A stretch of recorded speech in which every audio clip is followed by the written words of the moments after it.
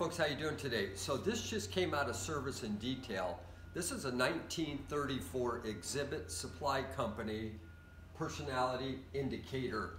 These were extremely popular back in the 30s and 40s in arcades, and you know, it's a personality indicator. It's kind of a spoof. It's kind of fun. So we went completely through this one. This is ran on battery, as the majority of them were back in the day. Some people do conversions, as we have, and put converters in there, which is not a bad thing. This one just happens to still be on batteries. So I'll show you how it works. Now, mind you, this is 84 years old, right?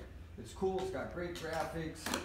So okay, so what did if you walked up here right now, I'm a dumbbell. Okay. Now I'm cautious. Now I'm adorable. So this is Walker. This is Walker. He's adorable too. This is the same program that the Mexican authorities use on who's going to be searched and who's not. Yeah, pretty much. Okay. Not. Just want to make sure. So as you see here, it has a patent date of 1934 on it. It's the exhibit supply company. These basically came in quite a few different models. I think right now online we also have a triple of these, which is 3 of them. Here's a singular one, battery operated, 1934, plays on a penny, service detail. These are great little machines, just as artwork. I mean, even if it didn't run, it's just a cool looking machine. However, this got brand new light bulbs in it, got brand new batteries.